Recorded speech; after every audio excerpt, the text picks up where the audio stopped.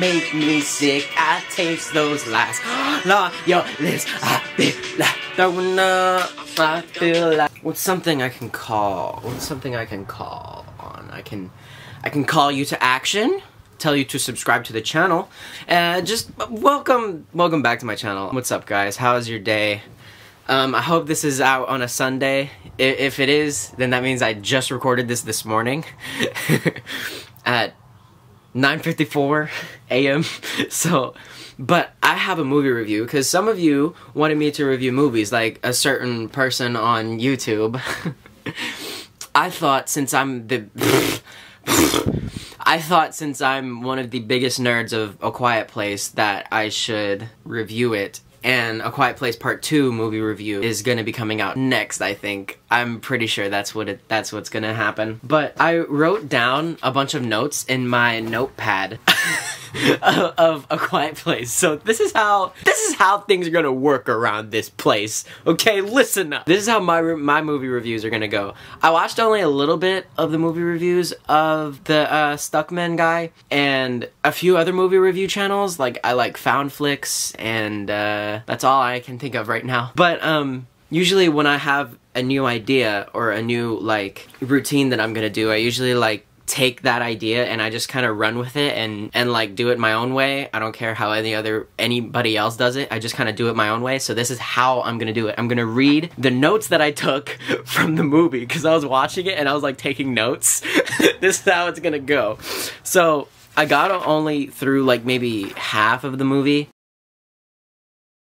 and it was late at night, and I was planning to make a certain video for a certain set of videos that's coming out soon. Yeah, so I had to go to sleep soon because I had an important day of recording the next day, which was yesterday. So here we go, finally. A Quiet Place movie review.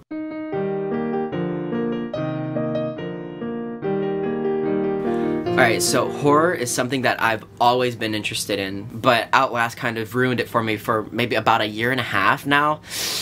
But I recently started getting back into it because like I start slow like with thrillers like Jurassic Park, Dawn of the Planet of the Apes, and then once when A Quiet Place came out, I was like, yo, this is perfect. And Netflix also helped out with Bird Box and The Silence, right? The Silence is actually really close to what A Quiet Place is about, with these monsters in the world that sense only, their only sense is hearing, right? They can't see, they can only hear. I think that's what The Silence is about, right? It's pretty much the same thing. There's these monsters in the world, you don't know where they came from. By the way, there's gonna be spoilers in this video. Very big warning. There is a lot of spoilers, probably. I recommend if you didn't watch it and you wanna watch it, click off the video now. I've never told anyone that before. But yeah, we learn about what these monsters are in A Quiet Place Part 2, but I'm gonna get to that in the next video. So, and I'm gonna cover this video and that video about A Quiet Place Part 2 in the next movie review. So the movie starts off with day 89, and that makes it make sense to me now, because I was confused about what part 2 was, because John Krasinski, he dies in the first one, and then, I told you, there's spoilers, he dies in the first one, and then in the second one he's miraculously there, but then for the rest of the movie, I didn't get to finish the second one, but he's not there, right? So I was like, what? What is this? So that led me to believe that it was actually a prequel story, and it says where they're from, but I'm not gonna say it because that's like part 2. So I assume that it's day 89 into whatever this madness of the world is now, and that makes it make more sense. I was like, oh man, so like how are they dealing with this? You know, how we're dealing with it in the world. Once when you give a movie a rule, they have to fall in love at the end, and how do they do that? How do they communicate that rule? There's a killer alligator in the story. How do they communicate that? How, like Lake Placid, do they do that well? I'd say they kind of do, right? But I was young when I was watching it, so I thought everything was fucking cool. But anyway, this movie was given the rule of silence. I'd say that they did that fucking well. This movie is like, freaking people either really like it or really hate it. But I would say, as someone who loves film and movies, that they communicated this very well, and it's a masterpiece movie, and this movie should be used as an example to most of other horror films and what they should be like and how they should follow rules. Given the movie the rule of silence, that's pretty hard. I can't think of any other way to like do that except to have the movie entirely muted. But I mean, obviously there's sound in this video, but like as for a movie goes, they kept it entertaining. And when they communicated the point of view for the deaf girl, I don't remember her name. Fuck's sake, what kind of movie review is this? For the point of view of the deaf girl to not the deaf girl's point of view. Like, the point of view of her is silence. Like, whenever there are a few parts in the movie where the camera was pointed at her and the movie was silent, then it was muted. But then the point of view was from the dad, and then there was a bunch of shit happening in the road. Like, they had to run away from the monster that was attacking the people in the convenience store and shit. And not only that, but the sign language, where there would be talking, there isn't. So that's even less of the sound. And did you know that that actress is actually deaf in real life? I didn't even know that. I learned that a few days ago. I was like, wow, what a freaking G. What a legend. I mean, how much quieter can you get with a silent movie by having an actual deaf queen on the set? Literally. Also, I love John Krasinski. A few stressors, things that stressed me out in the movie. I think that's the right word to use. I'm just trying to use big words in this, you know, new series that I'm doing. This could either be good or bad, by the way. A stressor, I don't know, something that causes mental strain. And for some reason, I assumed that that would be a good thing. The little bro with his damn rocket. Oh my god, it's like he doesn't understand.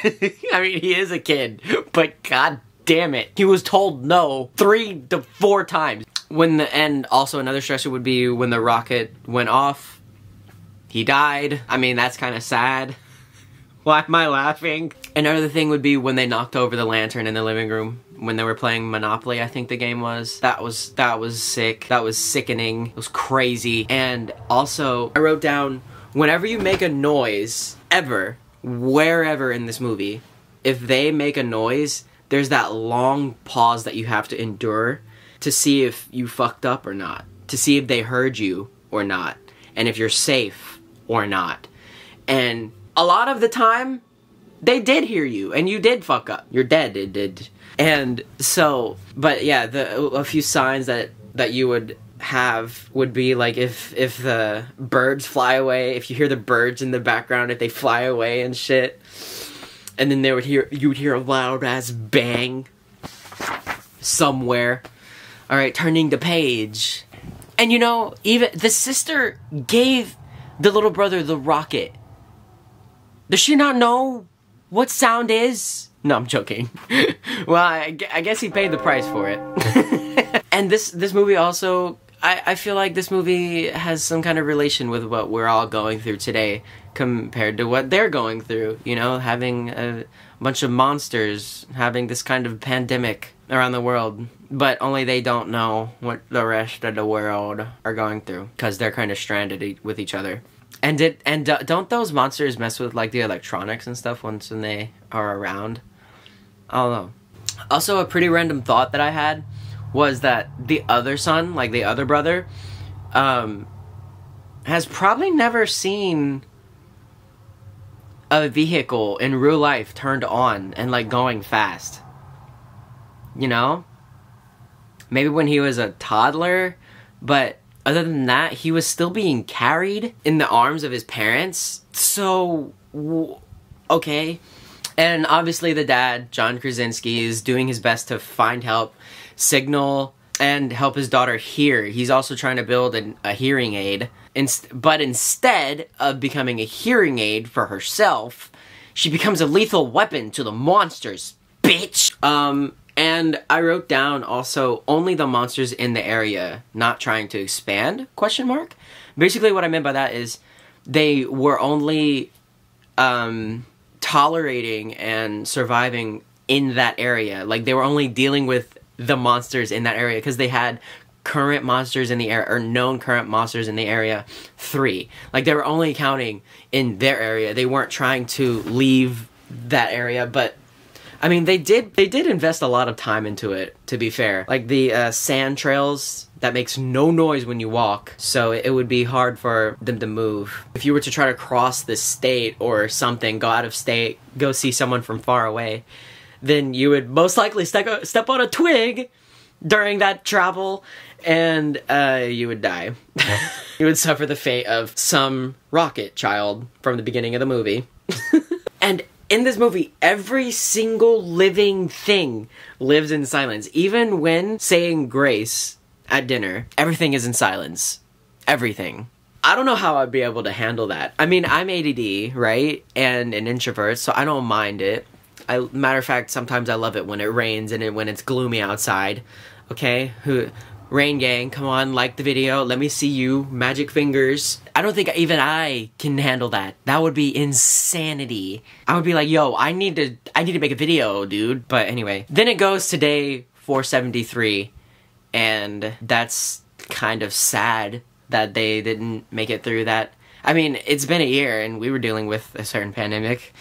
Jeez, we're almost on it. Did we make it to day 473 yet? I have no clue. Because it kind of took a while for things to kick up, right? Yeah, I think so. But also another moment that I remember, because I'm kind of out of notes now. Another moment that I remember is that the dad was helping the son, even. Shut up. Oh, by the way, there's Benji.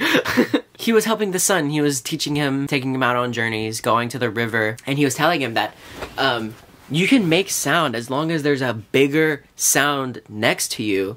You can make small sounds. Not big, but small. As long as there's a bigger sound next to you. And it's like a natural sound, I guess. Because, I mean, that's what I always thought. Like, did the monsters try to attack the river? Or like lightning? Because lightning is loud. God, they should probably try to do that. That would be a neat-ass weapon, to be completely honest with you. Hey, alright, so I'm back. It's later on in the day. It's 5:21 p.m. I just finished rewatching the movie, and holy shit, do I have more to say. I had to go to my grandma's house, hang out with a bunch of family for my grandma's birthday. It was yesterday. She turned 81. I don't know if I'm gonna include some clips. I recorded some today so I can add here, but I don't think I'm gonna put them in. Yeah, I don't know. I have more to say about the movie, and I'm just gonna start. By the way, this movie is a much better experience with headphones. So, I truly recommend you to wear headphones when watching this movie. Or like if you have a surround sound setup like in the movies. But anyway, I wrote some more down in my notebook, so we're gonna read from it. I wrote down that this whole movie is like, whenever you're the first to wake up in a house with a whole group of people, and you're the first to wake up and you're trying to be quiet, this is exactly what that movie is like. This is exactly what that movie is like. And you can also watch it if you're the first to wake up. You can also watch it when everyone's still asleep in the house and you try not to wake anybody up. Throughout the whole movie, I noticed that the monsters inch closer to the house. The very end is a very different story. But continuing on with day 473, I don't know if I got to that part in the first half of the video, but the thing with the river, when the daughter wanted to go with the dad, but he took the son instead. I think he just wanted to hang out with the son, you know? So by the way, I figured out their names. The dad's name is Lee, mom's name is Evelyn, the son's name is Marcus, and the daughter's name is Reagan. Some more stressors from the movie, some more things that stressed me out. When the bag got caught on the stairs and the nail came up, excuse him, wow, it stuck out. And then there was a long sense of stress and suspense until she finally stepped on it. And until she stepped on it, it was a whole different kind of stress. Because that, my friend, is when she started giving birth. And oh my gosh. But the whole waterfall part was so heartwarming because that was like the only part where they were actually able, that was the only spot where they were actually able to scream or like let something out, you know? So that's kind of mind-blowing to think of how big of a toll that these monsters had on the entire, you know, setup that humans had for themselves. But I didn't think the part where Evelyn, I mean, the part where Reagan left her mom, Evelyn, in the house by herself was a very nice, I don't think that was a very nice move, but she did go to pay respects to her brother who died. She blamed herself for it, which is entirely partially true. It wasn't her fault that that he grabbed the batteries. The little kid, he grabbed the batteries for the rocket, which made him die whenever the rocket went on. Whenever it went off and made some noise. But yeah, it was nice that he did that. That she went to his like grave, but at the same time stuff went down. So, and she knew that it was almost time for her mom to give birth. So I mean, I'm pretty sure she knew. Another stressful part was the suicidal man. Oh my god, was this a scary part of the movie. It was so scary, but we all knew, let's be honest, we all knew that he was going to scream. I mean, gosh, god damn it. The movie gave so many hints and so many messages within such a short period of time. His mouth being shut, his wife, or that lady, or whoever she really was, dead on the ground. Did he kill her? Did she die from a monster? I don't know. You'd think that the monster would have gotten him too. But whatever was going on, he didn't want to experience it anymore, obviously. So then he screams, and then I don't even know if I'm doing this whole movie review thing right, but we'll just continue. Evelyn's water finally broke. Oh my god. This means she had to walk downstairs where the nail was, and of course, she stepped on it. Screamed, knocked something down, and then holy shit, the monster came in the house. Was there only one monster in the house, or was there two? I swear, it made it seem like there was two, because whenever Lee, the dad, and Marcus, the son, saw the red lights, they saw a monster walking in the house, but there was already one in the house with Evelyn. So I don't know. There was still one in the freaking house, I'm pretty sure. I don't know, man. And I still have to watch the second part, but we're gonna continue. The light signal thing was very smart, by the way. That, like, they have such, like, a system with this thing, and, like, if this happens, you go here. If that happens, you go here, set off the firework, which is a part of the movie. The monster in the house and birth. Not a good combo. Holy shit. Stress simulator at its finest. Very stressful. Oh my god. Damn, that woman is powerful. When I said that there was a whole system, there's also tricks that they all follow. The mom, I mean, I don't know if this was like part of the plan, but she had a timer, a cooking timer, you know, one of those white clocks things, clock looking things. She had that, she put it across the room, she went to the other side of the room, and then it was ticking, the monster came downstairs, which was creepy as shit, and then the thing went off, and then the monster was like, woo! And then she was like, ree! And then she went upstairs, watching for the nail, obviously. And then she went in the tub, and then holy shit, the monster's going up the stairs too. I was scary as shit. And then I was like, what the fuck is happening? And then the blood started to come out, and then like the birth happened, the fireworks went off, and then this is where shit really went down. You may not believe, you may think that things have already went down, but no, things get even crazier, and I'm gonna even talk even faster now. The son with the fireworks, the dad with the gun, the daughter to the rescue. She came running back whenever she saw the fireworks going off, and then that's when the mom finally had the baby. And then the monster was near mom. The mom's giving birth. She gave it, but we forget. Yeah, the fireworks went off. The distraction worked. The mom had the baby, but the son was still out there by the tractor, the fireworks. And you were like, And then the Evelyn, I mean, God damn it, Reagan was still out in the woods on her way back because she saw the fireworks. And I was like, God damn it, there's monsters outside going to the fireworks where they possibly are. But then where the fireworks were, the son was running, he knocked himself out, he stayed on the ground, the light, thank God for the light. Reagan saw the light and he was like, oh shit, jump scare, ha, cheap ass jump scare, bitch. Didn't scare me, not one bit. So then the dad was like, oh shit, he's still with the wife, and then the flood in the basement. But like, okay, no. If I were to find someone like by the tractor, I'd be like, oh shit, this is exactly what would happen. Oh shit, dude, what the f is happening here? Oh shit, he's by the tractor? Bro, I'd be talking to myself the whole time. And while she was like investigating what the heck this light was, which was Marcus, I would be talking to myself. And while all this was happening, the monster was right there, behind her. Bro, I'd be talking to myself in confusion and like be questioning shit, talking to myself out loud, laughing and shit. I'm loud sometimes when I'm by myself, and when I think I'm by myself, especially. The flood in the basement, in the baby room basement thing, the monster was in the same room, then it submerged. That's another stressor. These are all stressors, by the way. I'm still talking about the stressors, okay? Then you have to remember, like, will the baby cry? And then she, like, went behind, like, the waterfall, like, where the leak was, you know? The flood was happening. Thank God they were drowning in corn at that part. Because if they hadn't done that, the noise wouldn't have, like, distracted the monster into going back outside, you know, where the whole family was. And I know for sure if the dad heard them, if Lee heard them, then the monster for sure heard them. The first weapon thing I wrote down, by the way, I forgot to talk about this, but whenever I said that I would be talking to myself, that's when, like, the hearing aid was like, and the monster, like, ran away. That was the first weapon thing. And then this is where the second weapon thing is.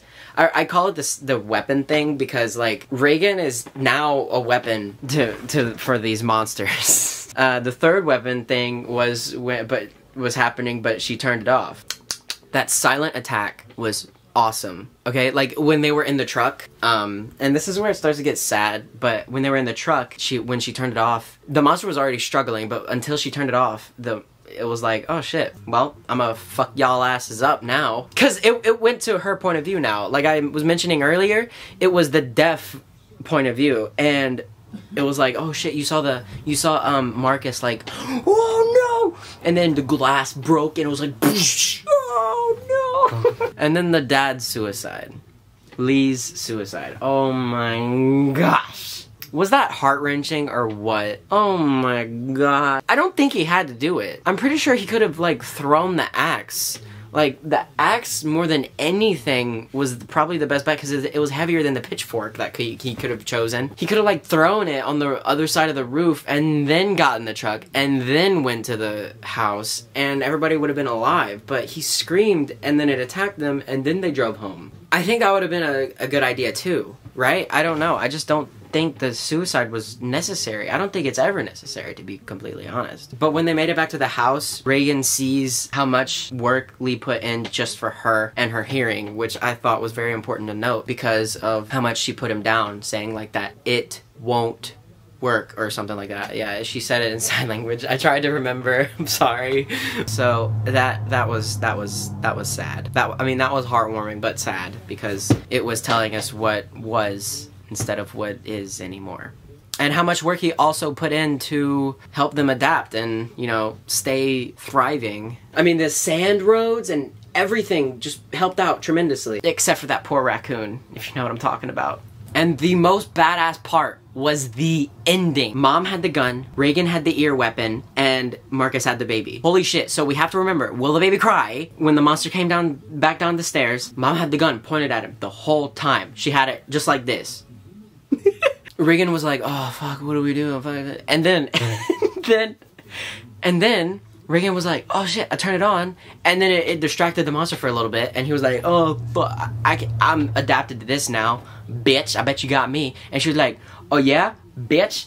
And then with the microphone thingy, she was like, huh, Super Saiyan. She went fucking Super Saiyan, and it amplified it so much. Now, turning the page, I turned the page twice. That was like 2 pages worth of notes.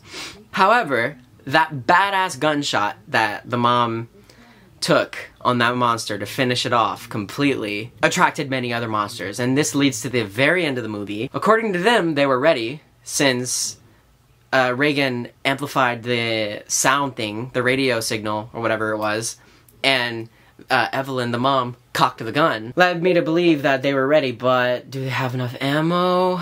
Or is Reagan ready for more headaches? I don't know. We'll have to find out on the next movie review.